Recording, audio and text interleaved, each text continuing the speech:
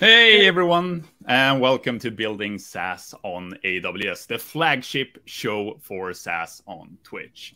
My name is Gunnar Grosch. I'm a developer advocate at AWS, and if you're building or planning to build a SaaS product, this is the show for you.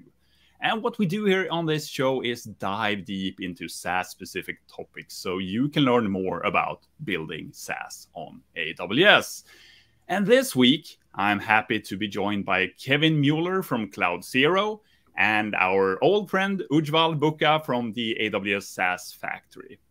Welcome to the show, both of you. Hey, thank you much. Thank you.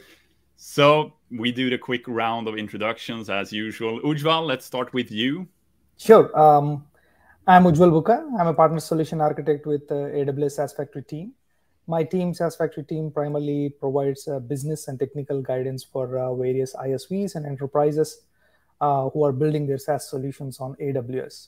So through this guidance, we try to accelerate their SaaS journey. Thank you. All right. Welcome to the show. And Kevin, welcome. Hey, thank you. My name's Kevin Mueller. I'm a principal technologist at CloudZero. Here at CloudZero, we try to make efficient innovation a reality for every cloud-driven organization. So we call ourselves a cloud cost intelligence platform. We can organize and allocate spend any way you want without tagging.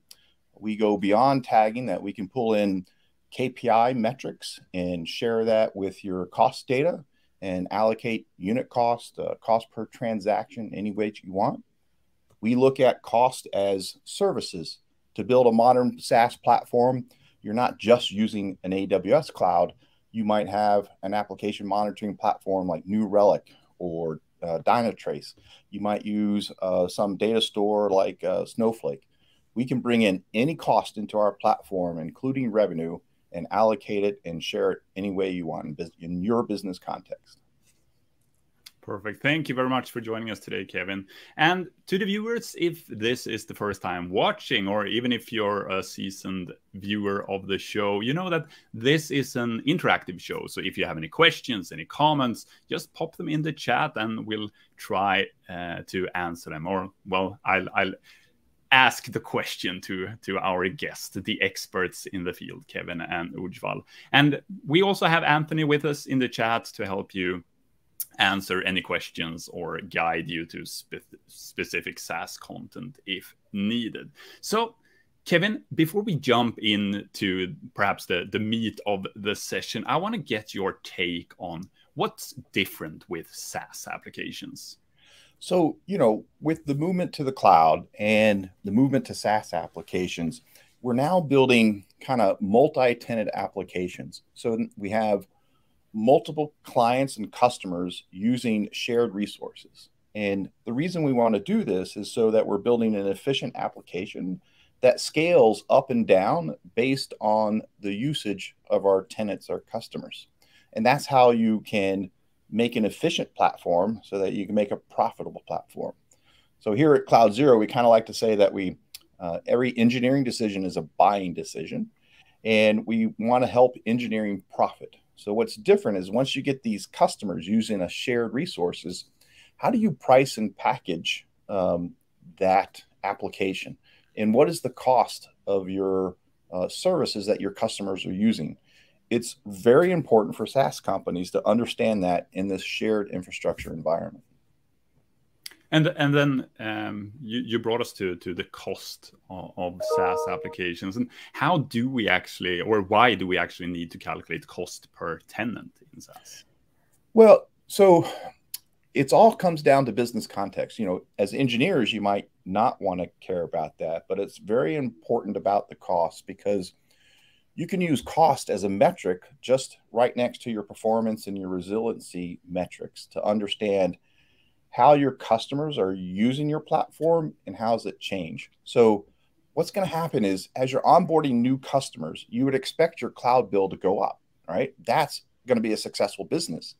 But if you're not calculating the unit cost or that cost per customer, and you want to see that going down over time, you want to do that because then you're profitable. Now you have an efficient system because you're onboarding more customers, you're using more compute, you're more storage, but the cost per is being driven down. That makes finance happy. And or as engineers, we work in businesses and they have to be profitable, and you have to help them. In finance, in the C-suites, they need to know what's going on. And so you have to help them have this conversation between engineering and finance to make sure that your company is stable and profitable. And keeping that C-suite and the finance department happy, that's a core part of everything we do, no matter the role in a company. You know, at the end of the day, our salaries are dependent on the company's success, and it's our job to help them. For sure. So then why is cost allocation important, and how can that be challenging? So, right. Oh, I'm sorry. Go ahead, Ujwal. Yeah. So I just wanted to add that. So the simple answer is, by calculating cost per tenant, you will know how much you need to charge for your customers. That's a simple answer. But if let's take a step back and think about it. So in order to calculate cost per tenant, you need to measure the tenant resource consumption. So the data or the insights related to the tenant resource consumption and the cost per tenant is a valuable information for your SaaS business teams and for technical teams. SaaS business teams can use this data to make some strategic decisions around how to build, sell, and market your SaaS application. So basically, they can think about how they need to package different features under different tiers and offer that as a SaaS offering. Whereas the technical teams, what they can do is use this data to make some strategic decisions around how to design, scale, or operate your SaaS solutions. Having said that, calculating cost per tenant is definitely challenging because out there, every SaaS solution has a different architecture, and it throws out different challenges. And there is no one model or approach that would fit all the SaaS applications. So when you look at this as application architectures, what you will usually see is there is some part of your architecture which is shared across the tenants, and some part of the architecture which is dedicated for particular tenants. And to add more complexity to it, you might need to deep dive into application metrics and gather resource consumption regarding from an application perspective. So what I'm trying to say is that there are a lot of moving parts, and there is no one simple answer or a simple approach to to solve this problem. So what you have to come up with an approach which suits you, and then try to build that thing. So that's the reason, that's what I want to conclude, that calculating cost per tenant is definitely challenging, and it's not a straightforward problem to solve. Yeah. And for people who's watched the show or episodes before, know that when we bring you on, Ujwal, you probably built something, and then maybe you can explain what you've built to showcase how to calculate cost per tenant. And sure. Of course, with CloudZero. Sure. Yeah. This goes back to earlier this year.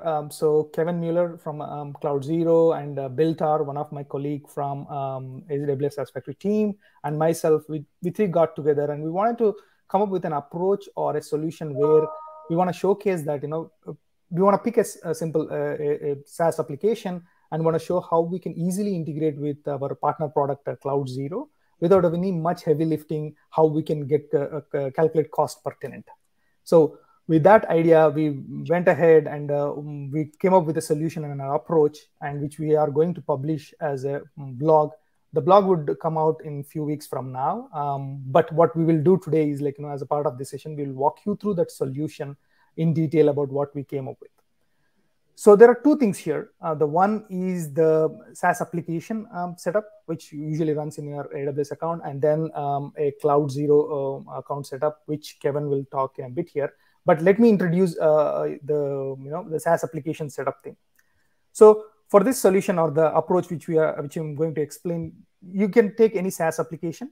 All we need to make sure that that SaaS application is following best practices around when it is capturing metrics. So what I mean by that is, when you're capturing the metrics, you need to make sure that you are adding the tenant context to it, like tenant ID, so that once you log that metrics, later on, you'll be able to go back and aggregate those data by tenant ID. Mm-hmm. And another best practice is it needs to follow is to tag your resources. You will see in a bit how the tagging would help for the cost per tenant. So for this solution, we haven't built a new SaaS application as such, but we leverage some of the resources which were built by my team, AWS SaaS Factory team. That is, one of the resources is a serverless SaaS reference solution. This This is a reference solution which you can deploy in your AWS account, and it will give you a SaaS application. Let me share my screen just to run through the high-level architecture of that SaaS application. So this is a serverless high-level architecture diagram of a serverless SaaS reference solution. I won't go much details into this reference solution, but we did an episode with Gunnar on doing a deep dive on the serverless SaaS reference solution. We'll provide you those links and also the link of the GitHub repo where you can deep dive into it. But yeah, coming back to the solution which we are talking about, when you deploy the serverless SaaS reference solution in your AWS account, it will give you a SaaS application. So the middle UI, what you see is the UI of that SaaS application. This SaaS application is a simple e-commerce application which provides services like order and product services, where you can create some orders and products. And there are other components here. In this reference solution, will bring in other components. Those other components are mostly the SaaS control plane, where you can onboard a tenant using a silo model, where you create a separate set of resources just for those tenants, and or you can onboard a tenant using a pool model, where you can share the set of resources. For this SaaS application, the architecture is, since it is a serverless SaaS application, the architecture is simple, straightforward. It has an API gateway. It has a bunch of Lambda functions backed up by DynamoDB table. That's a brief overview of the SaaS application we are using in this solution. Now over to Kevin to explain about the CloudZero setup. And just to clarify, Ujwal, so we're using this reference architecture, the one that you previously showed in an episode on the show, but the same setup or way of working with cost per tenant, it would work for basically any type of SaaS application. Right, exactly. As I said, we use this SaaS application, but it doesn't need to be this one. It can be any SaaS application. I know the concepts which you are going through, or the approach we are talking about, would apply for any SaaS application. Got it. Kevin. Yeah, so connecting to CloudZero is fairly easy. So let me share my screen real quick.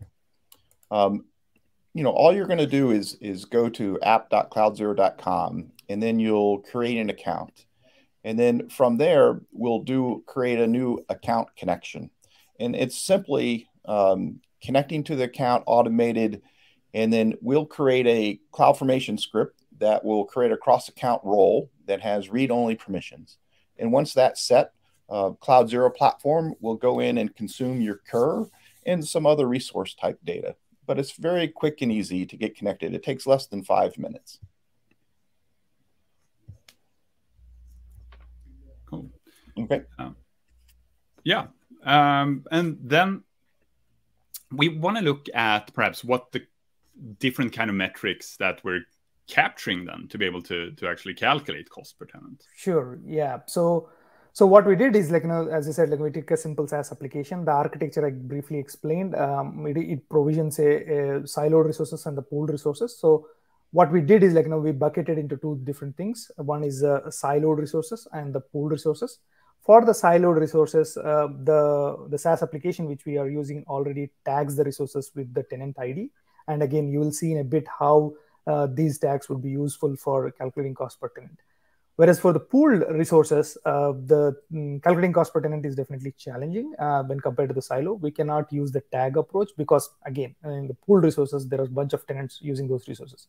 So in the pool, what you have to do is pick up some areas where we need to capture or measure the tenant resource consumption or capture the metrics around those areas, and then use that information to calculate a cost per tenant. So since the application which we are using is a serverless SaaS application, as I said, it has just an API gateway, Lambda functions, and DynamoDB table. So the two areas which we picked up is calculating number of Lambda invocations for each tenant, and also calculating the number of DynamoDB capacity units consumed by each tenant when they are interacting with the DynamoDB database. So yeah, so there are two buckets. One is siloed resources, which through the tags we'll try to capture the metrics around that and then calculate cost per tenant. For the pooled one, two areas, number of Lambda invocations and calculating capacity units for the DynamoDB table. These are the two metrics we'll try to capture. And just for the beginners in the SaaS space to get them up to speed as well, siloed resource means that it's a resource that's specific for that tenant, and a pool resource is something that's shared across multiple tenants. Right. Cool. And in this architecture, can you give a couple of examples of what resources are siloed and which ones are pooled? Right. So the SaaS it goes back again. It goes back. Usually, it goes back to your SaaS application in your architecture that defines what type of silo resources and pool resources. But in our case, our SaaS application, as I said, when it provides a way where you're onboarding a tenant. When you're onboarding a tenant, you can select a tenant tier. Let's say if you choose the platinum tier, which is the highest tier, then what it does is it onboards the tenant in such a way that it creates a separate API gateway, separate a set of Lambda functions, and separate DynamoDB tables. And if you choose a tier which is using a pool model, then what it does is it onboards the tenant in such a way that this single API gateway, bunch of Lambda functions, and bunch of DynamoDB tables which are shared across all the tenants. So I mean, typically, in an SaaS architecture, there will be some part which is shared and some part will be siloed. And in our case, we kind of have the whole architecture that's shared, or we're creating a separate for the tenant. So yeah. Right. All right. If you just joined us, this is Building SaaS on AWS with me, Gunnar. I'm joined by Kevin from CloudZero today and Ujwal from the AWS SaaS Factory. And we're looking at basically how to calculate cost per tenant using CloudZero. So, Ujwal, I want to dive a bit deeper into the architecture. I think that's something that our viewers enjoy as well. So maybe we can bring up your screen again and have a look at that. Sure. Yeah. Just wanted to use this slide to explain our solutions architecture. So the left-hand side is the SaaS is an AWS account where you deploy your SaaS application, and the right-hand side is the CloudZero setup, and there are various components which Kevin will cover in a bit. But on the left-hand side, let's assume that you have deployed your SaaS application, and I'm not showing you all the different moving parts of that SaaS application, but only showing you the parts which are relevant for our solution here. So what you have is, as I said, the SaaS application which we picked up is a serverless SaaS application. The compute is running in Lambda, and the database is the DynamoDB database. So again, there are two things here. One is the siloed resources and also the pooled resources. For the siloed resources, as I just mentioned before, we have a separate set of Lambda functions which are created, and also a separate set of DynamoDB tables which are created, and they are tagged with the tenant ID. I will show you that in a bit, how that looks in the AWS console. And then there is also another thing here. It's called AWS Cost and Usage Report. This report you can download from the billing service. So what it does is it tries to provide you the usage by the tags which you created. I will also show you an example of how that report looks like. And then you will see how this data is used by CloudZero, and it provides you enriched information of that in a bit. And that's for the siloed resources. For the pooled ones, the equation is a little bit different. So where, again, for this pool also, you have this bunch of Lambda functions and a bunch of DynamoDB tables, which are shared across the tenants. But in here, as I mentioned, what we have to think about is we picked up two areas, that is calculating the number of Lambda invocations and the interactions with the DynamoDB table, and calculating the capacity units. So what our product and order service, that is application services which are running in Lambda functions, they follow the best practices around when capturing the metrics. Like basically when it is logging the metrics around Lambda invocations or a number of capacity units consumed, it will attach the tenant context and logs that to the CloudWatch logs.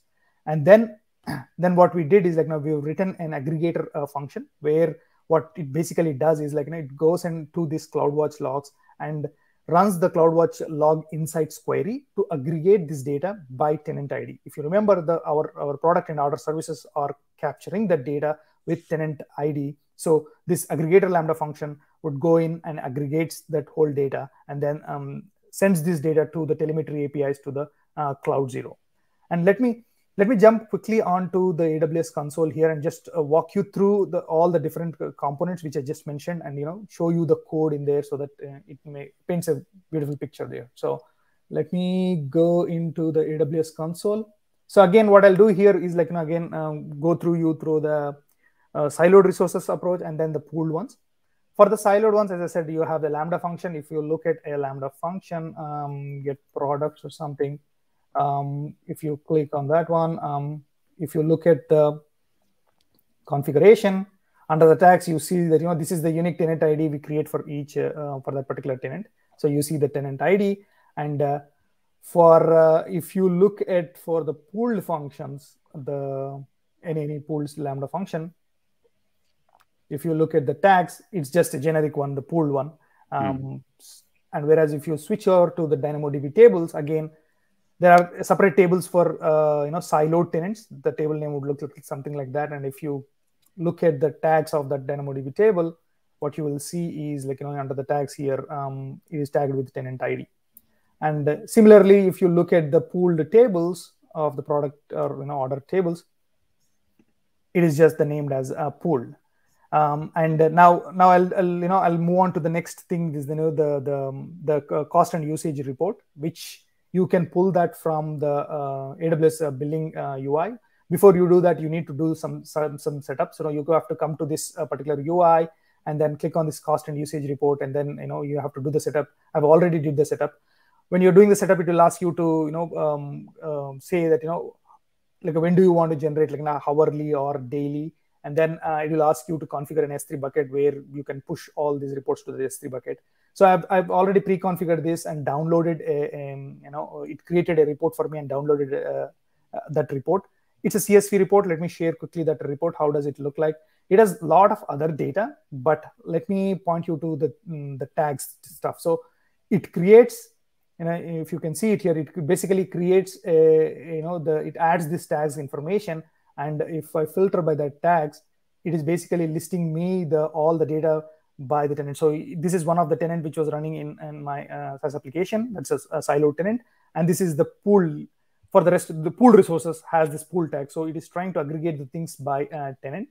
And if you try to look at this data, it has a lot of other data, like the usage amount and the number of dollar amount and everything. You will see that how we will use this in the CloudZero to enrich the information. That's a story for the siloed resources. Whereas for the pooled ones, as I said, like we are looking at two areas. One is calculating the number of Lambda invocations, and then the capturing the DynamoDB capacity units. For that, let's start with our product and order services. Let me pull the code of our product and order services. So this is a code snippet from the SaaS application, which you get from the serverless SaaS reference solution. And I'm opening up, I'm looking at now what you're looking at is a product service. And one of the method in the product service is get products. So the point, the area which I wanted to highlight is these two things here. So if you see here, once this particular function execution has completed, what we are logging here is basically saying that, hey, the request has completed to get all the products. So just remember this keyword as request is completed. And the other thing, this particular statement is what it is doing is logging to the CloudWatch logs. And the next thing what we are doing is using a metrics manager module. We're trying to record a metric related to the number of items returned from the DynamoDB table. And we are capturing the metrics with the name as products retrieved. Just hold on with me. I'll explain in a bit how we are converting this count into the capacity units. But before we go that, I wanted to highlight one of the best practice here is that, if you see that when you are logging the message or capturing the metrics, what we are doing is like we are just passing the input event, and these logger and the metrics manager is exposed through the Lambda layers. And let's open up that those two modules. And if you look at this is the logger module. If you look at the logger module in this method, what we are doing is like from the input event, we are getting the tenant ID and then attaching that tenant ID to the message. And we do the same thing for the metrics manager. We are getting the tenant ID and then attaching it to the metrics. So the point I want to stress out here is that, when you're logging the metrics information, you just pass in the event and the libraries which are exposed in this case through Lambda layers. is cracking open that event and getting the tenant context and attaching the tenant context to it, and then storing the information. So now let's, the product or the order service is capturing the metrics in the CloudWatch logs. And now let me show you quickly through the aggregator code, which tries to aggregate this data. So let me pull up that code. So this is a Lambda code. Sorry, this is a Python code which we have published it on an AWS samples. So you can take a look at later too. We'll provide you the links. So let me quickly run through this code here. It has two methods. One is which aggregates the Lambda invocations by tenant, and the other method is aggregates DynamoDB capacity units by tenant. So if I walk through that code, let's pick up this method and let's walk through the code. The initial for loop, what it is doing here is basically going through the and gathering, it's looping through all the CloudWatch log groups and basically getting the CloudWatch log groups of different Lambda functions which are present in your application. And this part of the code is basically calculating the start date and end date based upon the configured number of hours. And then it is using this particular query to query the log groups which is collected and aggregate the data. So let's spend a few minutes here what this CloudWatch Insights query is doing. So all this query is doing is it is looking for this word called request completed. If you remember, in a few minutes back, I showed you when you're looking at your application services code, when the Lambda function has completed its execution, we are logging a message called as request completed. So basically, I'm looking for that message in the CloudWatch logs. And since when we are logging that information, we are attached the tenant context to it, you will get the tenant ID and you're able to aggregate this metrics. And again, I've used this way of you looking for this message, but again in your SaaS application, you can use your own way of capturing the metrics or word or anything, and then pull that information up here. And the next, once this query is executed against the collected CloudWatch log groups, you get the aggregated information, and then you post that information to an CloudWatch telemetry API. And let me also quickly run through the code of DynamoDB capacity units, aggregating the DynamoDB capacity units. So again, this method is it's straightforward. It does the for loop does the similar thing, gets the CloudWatch log groups, and this part of the code here, the next part of the code is basically trying to get the start time and end time. And then here, this is the query which executes, which is basically aggregating the capacity units of number of DynamoDB capacity units. So and again, this query does a similar stuff. What it is doing is looking for these keywords like product created, product updated, or product retrieved. So whenever a Lambda function, if it is creating a product is getting created by the Lambda function, it captures the metrics with the name as product created, and if it is updated, it captures the metrics with the name as with the keyword as a product updated. So I'm using those keywords to get the capacity units and then aggregate that by tenant ID. So one thing, as I mentioned here, if you observe that, what we are doing is we are getting the count, and from that count, we are getting the DynamoDB capacity units. What you can do is in your SaaS application, when you're making a call to the DynamoDB table, you can ask the DynamoDB table to return you the number of capacity units consumed by that for that operation, and log that information as a metrics and aggregate that capacity units. You can do that. But for our solution, the story we wanted to tell is that you can pick a SaaS application without changing much in it. With few approximation, you should be able to gather meaningful metrics. So in order to tell that story, what we did is as you've seen in that in our application services, when we are getting certain items, we are logging a number of counts of items which are retrieved, and from that items we use the by definition of DynamoDB capacity units, we try to calculate that. The way we do that is by definition, DynamoDB table says that one read it will charge you one read capacity units if you read an item which is less than 4 KB, and if it is a strongly consistently read. In our case, for the serverless SaaS application, our item size is less than 1 KB, less than 1 KB, and also it is eventual consistency. So it will be charged only half of the read capacity units. So that's the reason the number of products we retrieved, I'm multiplying with 0.5 to get the read capacity units. Whereas for the by definition, you will be charged with 1 read capacity units if you write an item which is less than 1 KB. So, and again, in our SaaS application, our items are less than 1 KB, and when we write the items, then we are converting the number of items directly into the write capacity units. So, and again, you don't need to do this calculation or approximations. You can get actual values, but as I said, we wanted to tell the story there where with simple approximations, you should be able to get a meaningful information. So that's the overview of different moving parts. I know I've taken so much time here, but over to Kevin on this one. No, this is great, Ujwal. So thank you. No, I just taking a step back. What a lot of people find calculating cost per customer hard, but what Ujwal just showed is with a minimum 1 or 2 line coding change, you can collect the metrics. Storing in CloudWatch Log is great because it's kind of permanent storage. You don't need to do the collection and sending to CloudZero in real time. You can just, batch it every evening. So once it's in the logs, now that's all you have to do to the application is a few code line changes everywhere. And then it's the aggregation, which runs once a day, that can aggregate things to hourly or daily, do the formatting and send it into CloudZero. So all that can be done outside of your production application, making this so much easier to do. And then once you do one metric, then you can add another.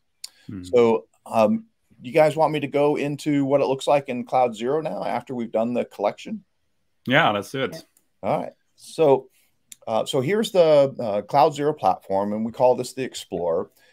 We can aggregate and filter by different things. We'll have a date range when we did this experiment, and we're granularly hourly. And so here we can see the cost of the architecture services. So remember that SaaS application we talked about, how we had some costs associated with the pool infrastructure. We have some costs that are associated with the silo.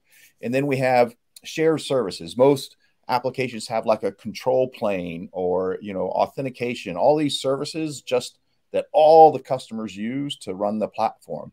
And so we've broken that out into these different ways. Now with these streams of metrics that we collected and were injected into CloudZero. So we have a little REST API. You send that into us. If you want, you can go to our docs.cloudzero.com. You can look at our enhanced unit cost analytics. I'm going to go over here, and it's just sending in a record that looks something like this. I think we'll get into the details for that later. But so here's all the cost in this little demo environment. And so now I can switch quickly, just group by customers.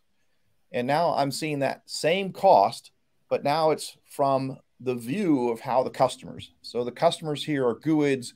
You could send us goods, or you can send us an actual customer name like Acme Incorporation. And so now you can see which customers are driving the cost and breaking it out. This information is invaluable to the product team, because usually in a SaaS application, with noisy neighbors and that type of information, you want to find the customer that's driving most of the cost. And then really quickly, we can drive into that customer. And what we see now is I'm filtering by that customer, and I'm grouping things by resources. And I can see the resources that this customer has been used. Some of it's directly attributed, and some of it's just shared attributed across that. And so what's interesting about CloudZero is even though we instrumented, collecting API gateway calls and DynamoDB calls, we just group our spend into kind of larger buckets, called silo and pilot. And then we target that spend to break it apart with that metric. Now that spend is backed by the resources that support it. So with this way of pointing metrics at spend and not necessarily an individual resource, we can break apart any AWS service. It doesn't matter, right? So we take that metric, we apply it to the spend, we find the resources that are driving that spend, and then every resource that is contributing to that spend is broken out by these customers. And that's kind of how it works. And it's we like to call it a top-down approach. So any metric you want can target any spend and break everything apart. Now, we have 2 metrics here that get us down to these customers. Some people might have 28 metrics. Other people might just have 5. Like at CloudZero, we use our cost per customer or unit cost feature to learn our customer cost. And we do that with 5 streams. We have some customers that do it with 28. What's nice about this top-down approach, targeting spend and not resources, you can start small and iterate over time. That's really cool. And in this case, the metrics we're using are basically from different types of AWS services, but one could potentially put in any type of metric from, I don't know, licenses or any type of usage of something. Yeah. So what's interesting about CloudZero is we can take apart any cost.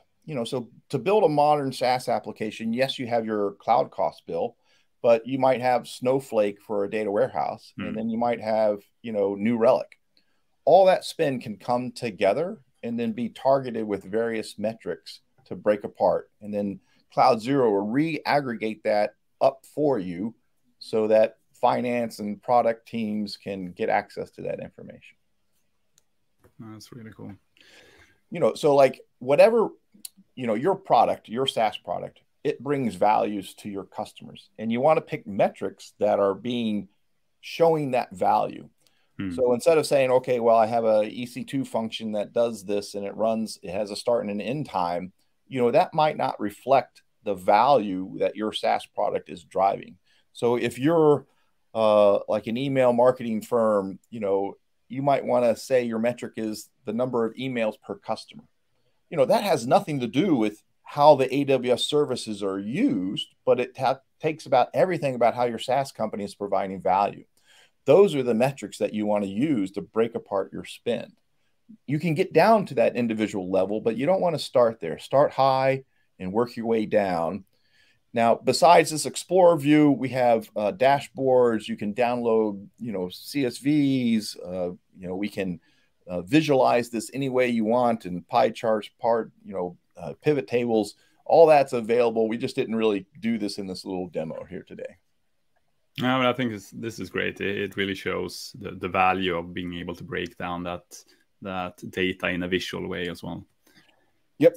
And then, we did a limited demo, but, generally you'll find some, we can sort by the most cost, the customer that's driving the cost. And then from here, what you can do is, like we just looked at the high level services. What a lot of customers do is, they'll break apart, let's say their business units, they might have multiple products. And those products have multiple features or services. And you can instrument each one of those services, and now you can get cost per tenant per service or cost per tenant per feature. We work with a company called Beamable, and they're a gaming company, and they build a SaaS platform that allow game developers to build their games and then run it on their infrastructure. And they were using ECS, so you get the bill and it's like, hey, just this big ECS bill. And the business people and the CTOs didn't know what was going on. So they have 32 services, and customers can have multiple games. And then those multiple games are using multiple services. We just used basic looking at the API calls, be able to send that in with CloudZero. And now they're able to get cost per customer, per game, per service, the 32 services. And it was eye-opening. Now they can see which service is driving the cost inside this shared infrastructure of ECS. And if they want to optimize and, to save money or optimize to make increased margin and profit, they can attack the service that costs the most first, right? It was mind-blowing. And then now you get in the packaging, and it's like, what features are they using? Which features are more valuable that we should maybe charge a little bit more? Or, are we giving away a feature for free that is, 20% of our cost, and maybe it shouldn't be free anymore? We should charge for it. It's, you look at it in this UI and it's okay, I can see cost per customer. You have to paint that vision and see what you can do with finance and products and packaging. And then as an engineer, you're making buying decisions every day. Should I use, this Lambda function or that Lambda function? Should I make, a call for every 5 minutes? That drives a cost. Maybe you should call every 10 minutes instead of that, cut that cost in half. It's amazing what you can do once you start seeing that cost, and you can track it over time and see that your cost is going up because you're adding customers, but that unit cost is going down. That looks great to the C-suite, and you're doing a really good job, and you can show that through cost. Yeah, helping with those business decisions through the tech stack. And I can imagine when you start using this and diving more and more into the details of it, that you start adding more and more granularity as well to add more and more metric data as an input to be able to dive even deeper into it. Yeah, so let me show you a little bit under the curtains how we get to this, allocation where we've broken apart the system. So at CloudZero, we have a domain-specific language called cost formation to break apart things. And it can merge tags or other type of metadata. So I'm going to switch over here to Visual Studio Code. And we've written this domain language in YAML. And so here's where I'm defining this dimension called architecture services. And so we're creating a group. Here is our pooled. And we're saying, hey, look for resources, and anything that contains the word pool, we're going to put inside this element. And anything that has a tenant ID of pooled, we're going to put that into pool services. So with this cost formation language, I'm able to use conditional logic to be able to group things together. Some of it's tags, other of it's like metadata, like autoscaling groups, cloud formation stack names, and those type of things. And you can use and ors and not to be able to group the spend any way I want. And I can make it update, push it into the platform, and within a minute, I can see the results. And so here's how we found all the silo stuff. We're looking for, here I defined a thing called a cost group, which is an abstract way of us metadating a whole bunch of strings together. And if it has a tenant ID value and it's true, then group it in here. Now, everything's done in order, so higher priority. So things with tenant ID pooled get into here, so pooled won't fall down. And then I was able to do cloud management. Here I'm saying, okay, any cost group that has the word management, alarm, secret, guard duty, config, group this stuff together.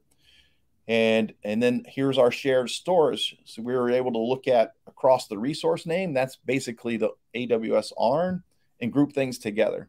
And so really quickly, this is how I'm doing the meta matching, where you have a whole bunch of resources and they're all tagged differently and everything else like that. We can merge things together. So I know I can find pooled things, and I can say, okay, these are all my tenants that are pooled. Down here, I can say in CloudWatch logs, anything that has create production function or create order function, group those things together. And I know those are siloed shared resources. Without tags, I can do this. Now, one of the other things that we did is CloudZero is really good at breaking apart shared resources. So we have in our silo SaaS application, we have our control plane, and that should be, allocated to all our customers because all the customers are using that. So here's where I'm breaking apart the shared services with what I call an even split. So here we're doing an allocation. It's an even, and we're saying, hey, the spend that we want to allocate is that dimension where we group the architecture services together across shared services. And then I say, take this spend and allocate it evenly across everybody else. So across these elements, and I'm grabbing all my customers that are siloed and pooled, and I group those together. And so just, in 10, 15 lines of code or YAML, I'm able to evenly split all those shared resources. And then we can do proportional split. So there's other shared resources that are kind of driven by the cost of those customers. And that's what this is doing. Now we're doing proportional. We're saying, okay, all the silo customers, if you drive more of the spend, you're going to get that spend allocated to you. And so at the end of the day, we have our architecture services, this YAML. Now, when I say customers, the telemetry stream that's coming in from Ujwal, that defines the customers, and all that cost formation allows us to do this. So that's the heavy lifting that CloudZero can do. That's really cool. And yeah, shout out to YAML as well. We love YAML here on the Building SaaS on AWS show. So I like that. The engineers that built this here at CloudZero, just amazing how they put this together. And, it's just a plug into Visual Studio Code, and I can inject it in via API. It's truly incredible. Oh, that's really cool. So, Ujwal, maybe we should just take a step back and try out the working demo as well to see how that data is gathered there. Sure. So let me share my screen here. So yeah, this is the SaaS application which we are using. It gives you the UI piece. This is the UI. As I said, it has simple product and order services. So what I can do is come here and create some products or create some orders, and then generate some data out of it. But again, you can see that that's not a scalable solution. So I cannot keep sitting here and creating it manually. So what we did in the solution is, or in our approach is, we use some load testing tool called Artillery.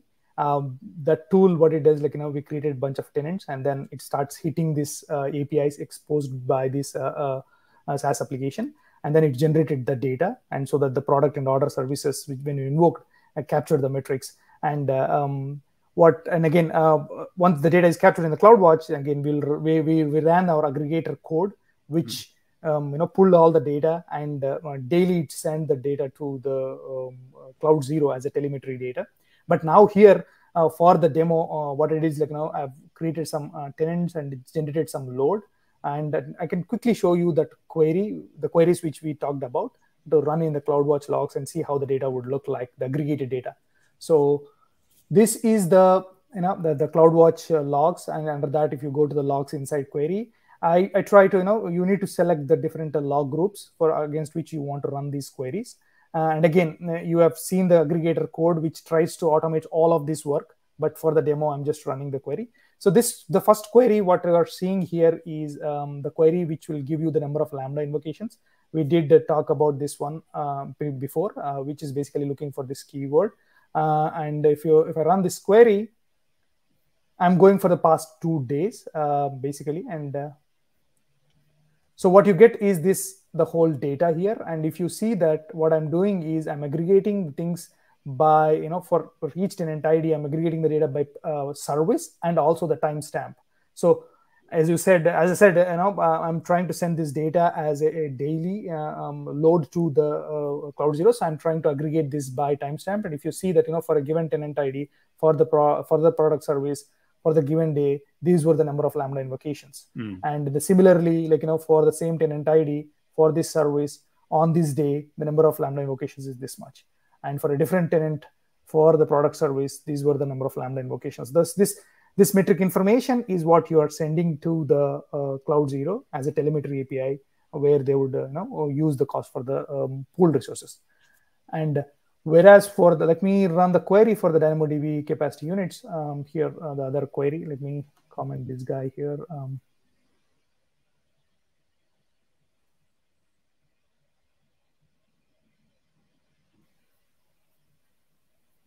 And again, you will see here, it aggregated by the tenant ID, and this queries I'm just running for the product service. For the order service, there's a separate query. So it is aggregating by tenant ID, the timestamp by day, and the number of capacity units. So as I said earlier, I'm getting the Lambda functions which are retrieving the data. I'm considering that as a read capacity unit, and the Lambda functions which are writing the data as a write capacity units, and getting the number of records, translating that into read capacity and write capacity units, and summarizing everything, and then aggregating the things. If you if you look at the query, the last part is that's what it is doing. It is getting these different capacity units, and then summarizing that and getting the overall value here. So within this one query, a lot of things happening here. It is looking at your metrics information, getting the read capacity in it, write capacity in its counts, and translating that and then summarizing it. And this is the information which is passed to the telemetry API as a telemetry API to the CloudZero. So just to summarize, for the siloed resources, the things are tagged in this case, and it is available in the cost and usage report, which is used by CloudZero. And the pooled resources, we picked up these two areas. This telemetry data is passed down to the CloudZero. And well, what we see here is as well that this doesn't really care about what the actual cost per invocation is, because that's being used from the cost and usage report that you talked about earlier as well. Right, yes. So then for something like the newly launched tiered pricing for AWS Lambda, for instance, your solution would just work straight away, because that will then also be included in the usage report. Right. Yes. And I believe in the CloudZero is also on the CloudZero side. Once you get the information, you can play around on how you want to apportion some of those usage to certain Lambda invocations, or like one Lambda invocation is equal to this much value or something like that. And obviously Kevin can talk more on that, but yeah. Very cool. Yeah. So like the CloudZero platform, we see all the discounts in the tiering, and we can apply that any which way you want. In my demo today, I'm just showing a small subset of what we can do. There's a lot more we can do. So, come by and check us out sometime.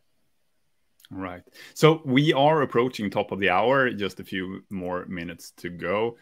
If you just joined us, you're unlucky, because we've had a great show with Kevin and Ujwal, but don't worry, you can watch it on demand afterwards as well. We've looked at how to calculate cost per tenant using CloudZero. So maybe it's time to wrap it up a bit and just a brief of what we've actually done.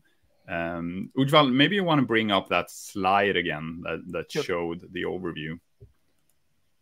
Sure, yeah. And shout out to the way you've been switching windows today, Ujwal. It's been top notch. Yeah, I learned from my previous problems. So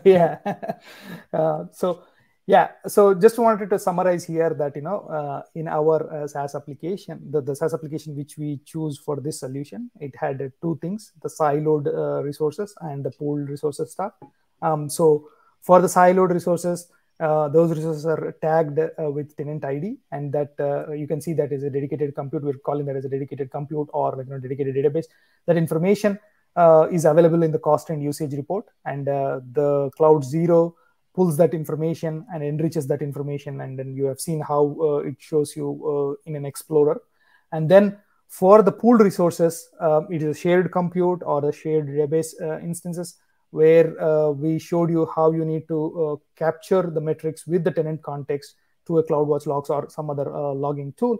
And then we showed you how you can write a simple aggregator code, which is basically aggregating the captured metrics from those logs and group by the tenant ID and timestamp on the product and order services, and then pass that information, telemetry information, hourly or daily, depending upon your needs, to the telemetry APIs of CloudZero. And then you saw on the CloudZero side how they used these different types of resources data and aggregated that, and give you the overall information about how to look at the different components and how much it costed you for running your SaaS platform.